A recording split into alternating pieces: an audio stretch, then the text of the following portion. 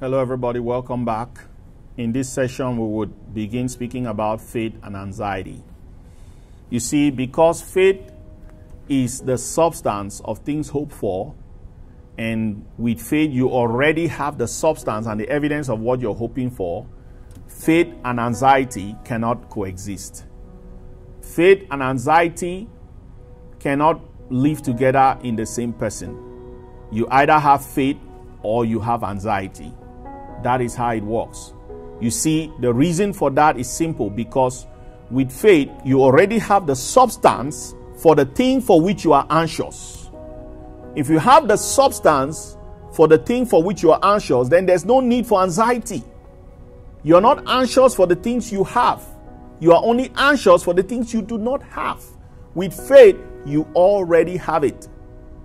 You have the substance and you have the evidence, so you are not anxious anymore. Praise the Lord. With hope, you can be anxious. But with faith, you cannot be anxious, because with faith, you already have it. With hope, you would have it someday. Hope is in the future tense. Faith is in the present tense. Faith, I have it. I have the substance. I have the evidence. I know I am saved by faith. I am saved by grace through faith. It's not that you're hoping to be saved. You already are saved. So faith and anxiety do not go hand in hand.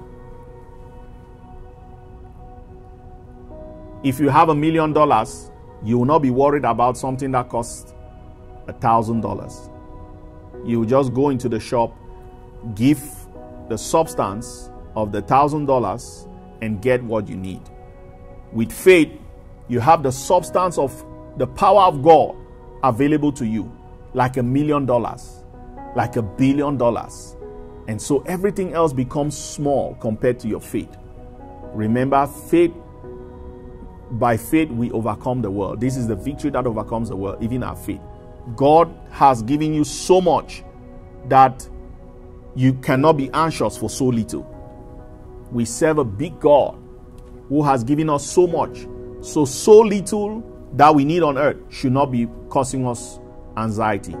The Bible says that be anxious for nothing, but in everything, by prayer and supplication, with thanksgiving, let your requests be made known to God. So ask in faith, ask in hope, but don't be anxious. Anxiety, depression are not part of our lifestyle, because we serve a big God. We serve a mighty God. Praise the Lord.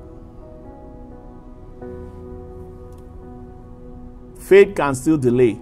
Even when you've had the substance in your heart, it can take a while for that substance to manifest. It took many years for Abraham to have Isaac. It took Joseph many years for his dreams to come to pass. But when faith delays in that way, it is hope, that it is patience that comes to his rescue. In Hebrews chapter 6, verse 12, the Bible says that we should be like those who through faith and patience inherit the promises. Let us be like those who through faith and patience inherit the promises. So not just faith, but faith working together with patience. When you have received the substance in your heart and it has not yet materialized, you need patience. Abraham had to have patience. Joseph had to have patience. You have to have patience for the manifestation of the things that God has said. And you need patience, which is a fruit of the Spirit. It is not of you. It is the Holy Spirit generating the patience that you need for those things to come to pass. So it's still a blessing. Faith, therefore, is stronger than hope, because with faith, you have it. With hope, you will have it. It is better to have it than to hope that you will have it someday. So go for faith. Don't stop at hope. A lot of believers run around jumping, singing, and shouting, and all they have is hope. They don't have faith. They don't believe. In fact, they've stopped believing. They are just hoping that someday something will happen that will change that story. We have to be people of faith, people of substance, not just people of hope. People of hope are not people of substance. People of faith are people of substance. They have it. They move around singing and rejoicing because they have it. Even if it has not yet manifested, they have it. Praise the Lord. Let me use the example of salvation to explain this point further. What if our salvation was just by hope? What if we only hoped that we were saved? Our Christian walk would be very miserable if all we had was a hope.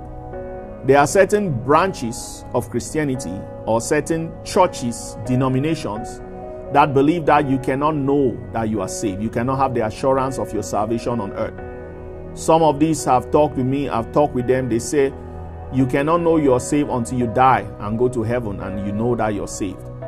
Yeah, that is because they are walking on hope. They are not walking on faith.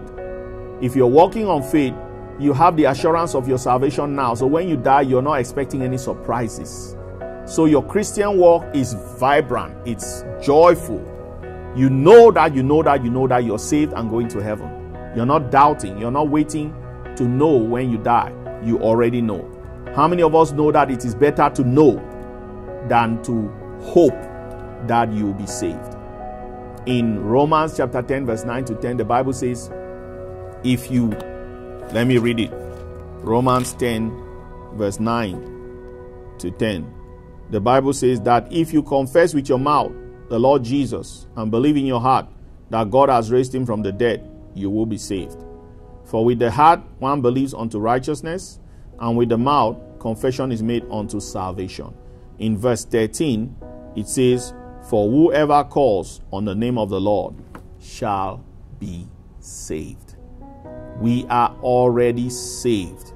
In 1 John chapter 5, verse 13, I'll read that. 1 John chapter 5, verse 13. I want to read it from the Bible so you can hear. It says, 1 John chapter 5, verse 13. These things I have written to you who believe in the name of the Son of God, that you may know that you have eternal life, and that you may continue to believe in the name of the Son of God. He did not say that you may hope that you have eternal life. He said that you may know. These things are written to you who believe in the name of the Son of God, that you may know that you have eternal life, and that you may continue to believe, to know that you, and continue to know that you have eternal life and believe in the name of the Son of God. So when you go to heaven, you will not be expecting any surprises. You already have the assurance of your salvation. Faith gives you the assurance of your salvation. Hope gives you doubt and worry until you get to heaven first. It will be very pitiful if you have salvation and you don't have the assurance until you get to heaven. But if you have the salvation and you have the assurance, you are better off. Praise the Lord. Let me explain this concept of faith and hope from my personal example, a personal testimony, to kind of crystallize it to you in a way that probably you'll be able to understand best. I was living in Canada, and I was living in Sweden some years ago, pastoring there. I had my wife and children, and I wasn't feeling at home. I was pastoring, living in a foreign country, and the one sense that I had was that Sweden was not for me. It was a temporary place. It was not a permanent location. I did not feel at home after some time. I had had a master's degree in water resources engineering, worked, was pastoring, but I wasn't feeling at home. And I had the visit from a man of God, a great man of God in my church, and I asked him, what should I do with my life? And he said, go and pray and ask God, and God will tell you what to do with your life. That was probably the best advice he could give me, because that built faith. I went and heard for myself, and I built faith, and it came to pass. So I took a fast, a 21-day fast, went into the presence of God and asked God what to do with my life, where to move with my family. I wasn't feeling at home and satisfied and happy and fulfilled, even though I was in ministry and in a foreign land, and it wasn't enough. My problem was I wasn't feeling at home. I wasn't really fulfilled. God told me in that fast that I should move my family to Canada I should write a book and start a Bible school. Right now, as I speak, all those three things have come to pass. But I learned a valuable lesson after God spoke. When God said, move your family to Canada, it gave me hope and strong consolation that I was supposed to move my family to Canada. So I went around telling people, I'll move to Canada, I'll move to Canada. God has said. That was the mistake and the error I made. From learning backwards, I was supposed to take the hope that I was supposed to move to Canada to the presence of God behind the veil and ask God how. Because I was in Sweden. I did not have the visa and passport to come to Canada. How was I to move to Canada? Was God's expectation that I would stop by and ask him how. But instead I ran out to the crowds like many of us do. When we hear the least word, we run to the crowds. And we run in hope, not in faith. So I went ahead, applied for a student visa, applied for an application to a school in Canada, and I got admission and a scholarship, 2 scholarships. I applied for the visa and it was denied. And I was shocked. I said, but God has said, and I had admission and scholarship. What happened? What went wrong? So I was disappointed. I felt I heard wrongly. So I moved from Sweden to Denmark because I said, well, maybe God wants me in Sweden. But Sweden was not cutting it for me. I went to Denmark and God gave me a green card, 3 years stay in Denmark with my family. And during that time, I thought I would start feeling at home. I still did not feel at home. So I prayed to God again, took courage. After many years, I went to God. I said, God, where do I really take my family to? I'm still not feeling at home in Denmark. And the Lord said, I said Canada. It was very harsh and clear and strong, a strong voice. I said Canada. Am I a God who changes? If I've said Canada, I mean Canada. And so I said, God, where were you when the visa was denied? Where were you? And he told me, it was very clear in my heart that he did not send me to apply for student visa. Because with student visa, I was going to come to Canada and go to school when I don't really want to go to school. What I want is a citizenship or the permanent residence. And he has called me to come to Canada to do a ministry, not to waste my time in school, to go straight to do work and ministry and take care of my family and take care of the ministry. So God's plans are always better than my plans. So I had planned that I would come through school, but God wanted me to come through citizenship, Canada, permanent residence. And his plan was better than my own. And that's biblical. And so when he told me that I didn't tell you to apply as a student, I repented because he did not tell me to apply as a student. So I asked God, how should I go to Canada? Then he said, by permanent residence. Apply for permanent residence. So I kind of a little bit grumbled, complained. I said, God, is it not a little bit foolish? Is it not folly that is country that has denied you student visa, you should apply for permanent residence? Which one is bigger, student visa or permanent residence? Permanent residence is bigger. If they deny me student visa, they will surely deny me permanent residence. But then God, in my spirit, it was like, are you doing it or not? Will you do it or not? Will you trust and obey? Like Naaman, would you go to the Jordan and dip yourself? Would you do it? Would you split the Red Sea? Would you speak to the rock? So I went and obeyed, humbled myself, repented for going my way, trying to apply on my own in my strength. And I went and applied for permanent residence, and it was granted immediately. And as we speak, I am in Canada. I have written the book. I have started the Bible school.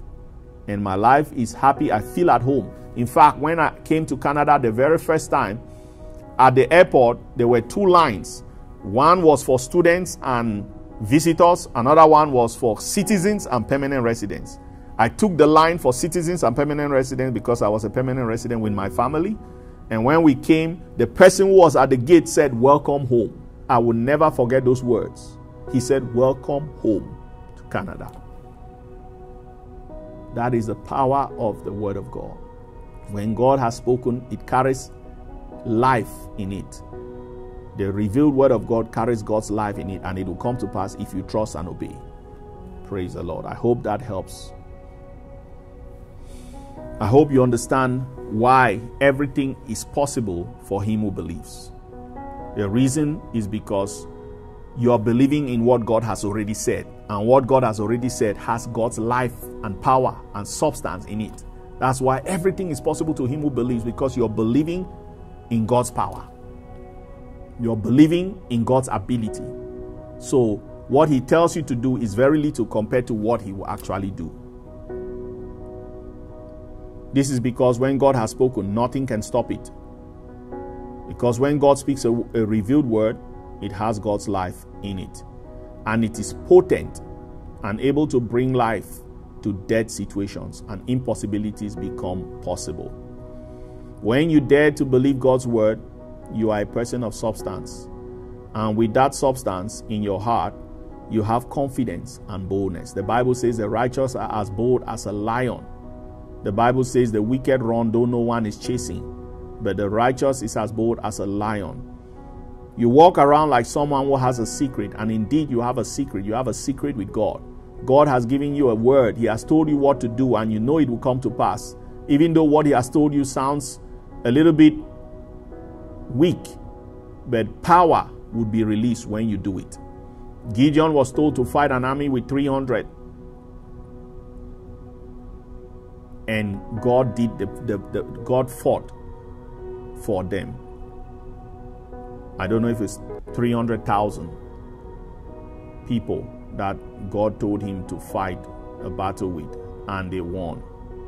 Because God would tell you so that you do not negate his power. You do not think you overcame by his power. The reason why God told Gideon to fight with so few people was because God was saying, lest you people believe that it is by your power that you have won the battle. God always wants you to know that your part is very little, his part is very big. So he reduced Gideon's people. Those who drank water in a certain way, he'd send them home. Those who had married wives recently, he sent them away. Those who had bought a house recently, he sent them away. So he was left with a few people to fight such a big army, and they did not even need to fight in that battle. The enemies fought themselves and killed themselves, and they just came and took the spoils. So what God will tell you is very little, but when you obey, he will release great power. I'm sharing this to you second-year students, because with this you have the possibility of starting churches. God will tell you start a church. God will tell you start a Bible school. God will tell you start a business. It may sound silly, it may sound weak, like folly, but when you obey, you would see the results, the fruit. Lives will be changed. Nations change. You can change a city, you can change a nation. You can pastor a nation, pastor a city, you can pastor a church. Amen. You can start a business that will be multi-billion and be a blessing to kingdom businesses, and be a blessing to the Bible school and to churches and to believers. So don't doubt what God tells you. Test it, but don't doubt it. When you've tested it, trust it and obey. Amen. And it will come to pass.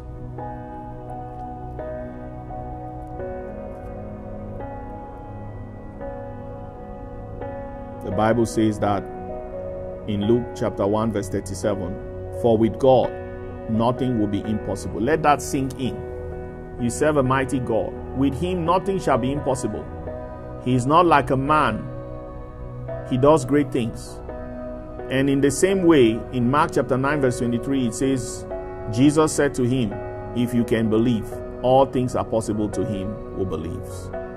If you can believe the word of God, if you can believe the revealed word of God, the Rhema of God, all things are possible to him who believes. That is why all things are possible, because it is God doing the heavy lifting. You are just simply believing and doing a little thing, and God does the rest. In this session, I will try to explain to you something that is really good. I call it good news. You can exercise faith for someone else. You can actually exercise faith for someone else. In the past, I've always believed that I can only exercise faith for myself. It's always me, my faith. The Bible says the just shall live by their own faith. But sometimes God allows you to exercise faith and be a blessing for someone else. If I did not exercise my faith to start a Bible school, I will not be a blessing to so many around the world. So your faith helps other people. Your faith cannot save somebody, but your faith you can intercede in faith for somebody else to be saved. You can pray for your family members to be saved. You can believe God for their salvation, but your faith cannot save them literally. They need their own faith for salvation. But your faith can heal somebody. And I will show you from scriptures. In Luke chapter 5, from verse 17 to 26, the Bible tells us about a story of 4 friends who carried one of their friends who was paralyzed. And they brought him to a meeting place where Jesus was. Because Jesus is the light, he is the one who heals, the healer. They brought this man there for Jesus to heal him. But there was no way, no room in the house, no space in the door. It was crowded, packed. So they decided to go to the roof and break the ceiling and lower this person to Jesus for healing, so that Jesus could heal him. And the Bible says that Jesus saw their faith, and he turned to the man. He said, "Son, your sins are forgiven." And because the Pharisees were doing all kinds of arguments in their hearts whether Jesus has the right to forgive sins, Jesus said, which one is easier, to say your sins are forgiven or to say rise up and walk? So he said, so that you may know that the Son of Man has the right, the power to forgive sins, rise up, take up your bed and go. And so he forgave that man and healed him because of the faith of the 4 friends. It all started with 4 friends who were bold enough to carry their friend to Jesus. They knew that when they brought that friend to Jesus, Jesus would heal him. So they were not afraid to break somebody's ceiling to bring healing to somebody, to their friend. Faith sometimes is aggressive. It breaks ceilings. It breaks barriers. It steps in the way for others. Your faith makes a way for another person. Because of my faith to start a Bible school, a lot of people are supposed to be blessed through me. And that is what your faith can do. You can start a church. You can start a Bible school. You can start a ministry, a business that can bless many. So your faith can be a blessing to others. But even more, your faith can help some other person get healing. And this one story of the 4 friends is an example of that. Another story is found in Matthew chapter 8, verse 5 to 13. A centurion came to Jesus and he said, my servant is at the point of death. Would you come and heal my servant? Would you heal my servant? And Jesus said, I will come and heal him. And the centurion said, no, master. I am a man under authority, just like you are a man of authority and under authority. I say to my servants, go, and they go. Come, and they come. Do this, and they do it. Only, I am not worthy that you should come under my roof. Only speak the word, and my servant will be healed. So speak the word in faith, and my servant will be healed. He understood the principle of faith, that all Jesus needed was to speak a word. And if he spoke the word in faith, the servant will be healed wherever that servant was. So if you look at this story, Jesus did not ever meet this centurion's servant. So it was not the centurion's servant's faith that healed him. It was the centurion's faith that healed his servant. So your faith can lead to the healing of somebody else. You can intercede for somebody. You can stand in the gap for somebody and pray for somebody, and they will be healed because of your prayers. So I encourage you, do not give up on people. Do not point at people and say you do not have faith, so you're sick. You do not have faith, so you're suffering. Step in. Let your faith be the catalyst that would raise up that person from that situation and change that situation around. It is time that we begin to bear one another's burdens and so fulfill the law of Christ. The Bible says, bear one another's burdens and so fulfill the law of Christ. Carry people before the Lord in prayer and in faith, and ask God to breathe life into those people's situations. Ask God to give substance to your faith for the people. It is easier for you to grow in faith when you're standing in faith for others than for yourself. And when you have grown in faith for others, then you can grow in faith for yourself. Praise the Lord. Let's talk about the Canaanite woman.